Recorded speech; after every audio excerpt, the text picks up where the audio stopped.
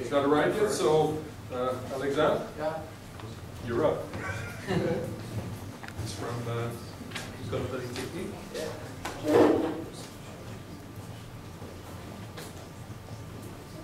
Yeah.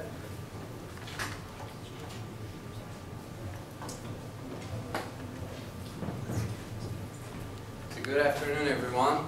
My name is Alixander Gelinas. I'm a master's student at Ecole Polytechnique at Montreal under direction of Mr. Tremblay in collaboration with Mr.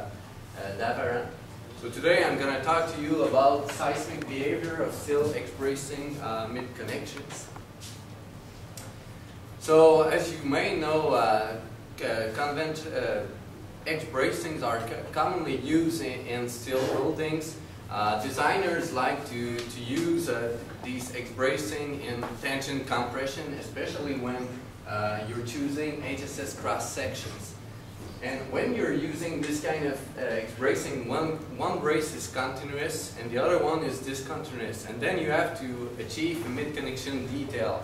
The common mid-connection detail is done by inserting it through plate through the continuous brace, and by inserting and welding plates in the discontinuous brace. And in that case, you're bolting both plates together to get your complete connection.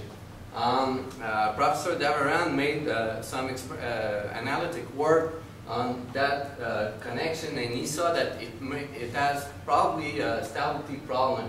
So in 2011, we began an experimental program at Ecole Polytechnique to examine the stability response of these connections. So the presentation is going to go as follows. I'm going to talk about the buckling of connections, then the behavior of them, some tested solutions, and finally I will show you some design recommendations.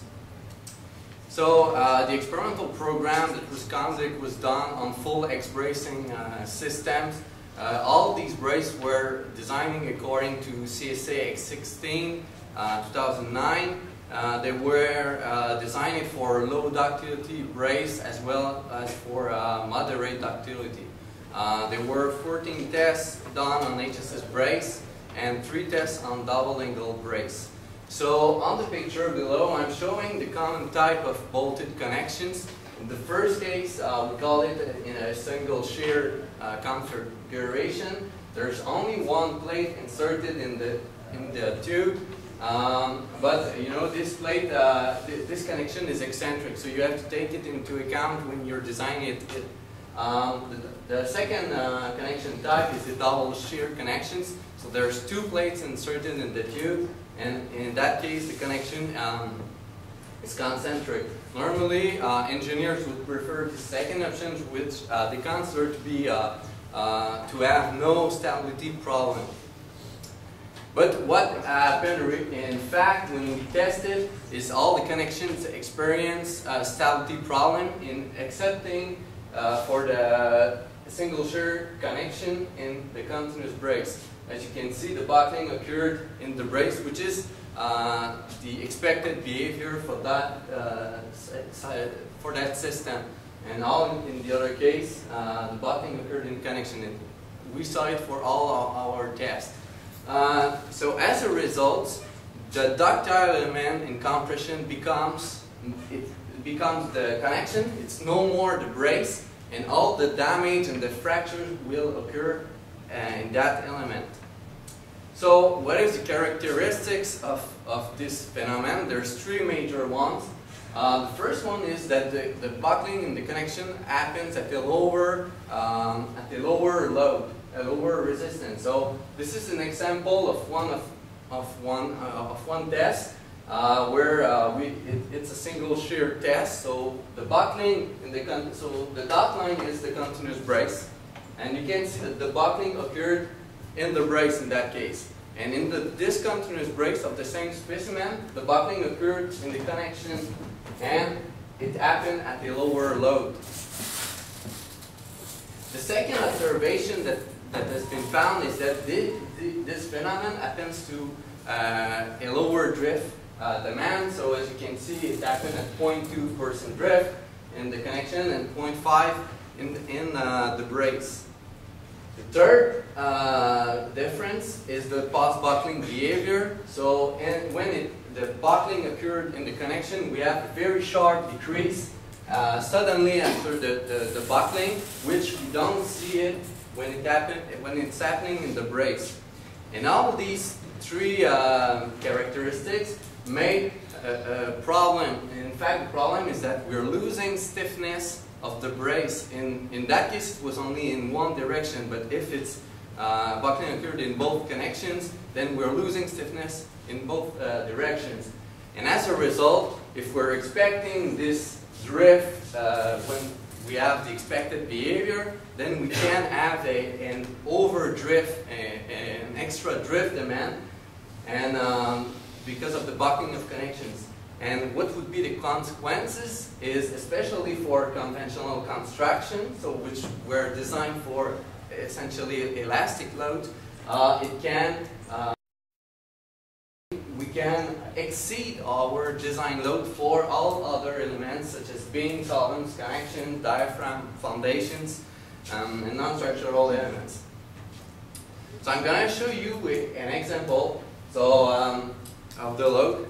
So the y-axis is the tension force that I measured in the laboratory.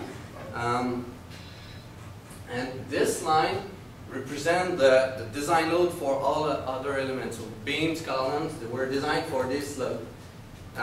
Connections of the specimen were designed for 1.5 CF, which is recommended in the code, in the CSA S16.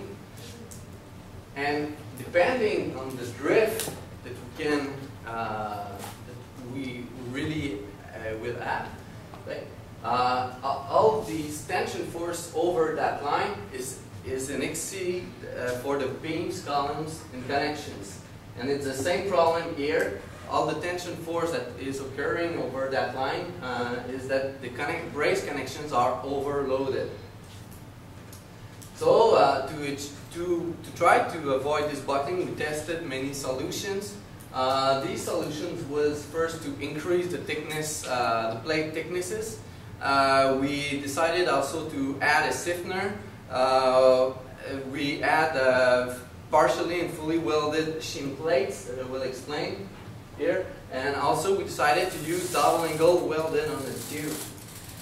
So the first option to increase the plate thickness worked very well. It showed that if you increase the plate thickness connections, you can increase first the buckling load, as it's shown on the green line, and as well as the post-buckling behavior. But you know, we increase the plate thickness in that cases for only by only 3 mm, and we had a very different behavior. So it's very sensitive. The second option is by stiffening the connections, which is a great idea, as you can see on the picture.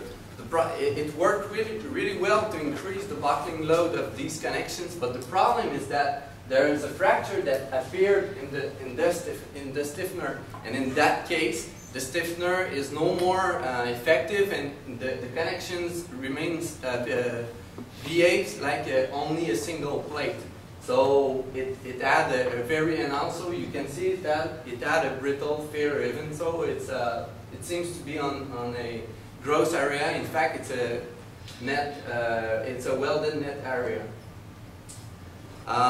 For double shear connections, normally a plate is inserted here, which it's in that case, well, we don't have it. But normally we have some plates that are inserted and they're welding by spot weld. And the behavior was like this, so it was a very poor behavior. So we decided to improve that the behavior by fully welding our shim plates. But the buckling occurred as well in the connection in that case. The main difference is that it changes the location, the plastic hinge locations in our connection, which increase in fact the post buckling, the buckling load, and as well the post buckling, because And the second option, it reduced the inelastic rotation in the plastic hinge. And as a comparison, the blue line is the one with a shim that was structurally well, and in black was a specimen with only partially welded shim. So you can see that it's a better behavior when we welded the shim. Final solution that we test, instead of adding the plate at the end of the HSS, we decided to weld double angles on the HSS. So as it is shown here, and in that case it worked really well. As you can see, we add buckling in both discontinuous and continuous brace, because the inertia of the connection is a lot increased. So in that case, the behavior was the one that was expected. So for the design recommendations, until better knowledge, the buckling of connection shall be avoided.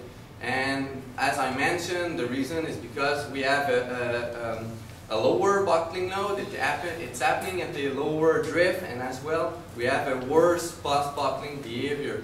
Also, it can increase the drift, which we don't know exactly how much right now, and that can increase the forces to all secondary elements.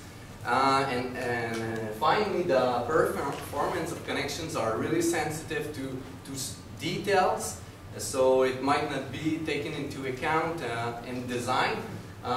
So as I mentioned, the thickness, the presence of shim, the addition of stiffeners, all these parameters change the behavior a lot. So what can we do? So it's only proposals. As you may know, the research is not finished yet. But the two first, I think that the best option would be to keep the inertia of the tube until the plastic hinge the plastic hinge location that you expected. So if you want to use like this kind of common connection, then you have to make them really stronger and probably keep the same inertia of the tube, which will make very thick plate. The third option is one that has been tested a lot, is by field welding the HSS directly on the gusset plate. So in that case, you're keeping the inertia of the tube until your plastic hinge. And the final option is to use, as I mentioned in the test, in the presentation, by using like double angle welding on the tube. So in that case, you're keeping the inertia and it works very well. And also just to mention that, again, if you're using double shear plates, then you have to put shims in that, and not only put them, but to weld it structurally. So with that, thank you very much. Do you have any questions?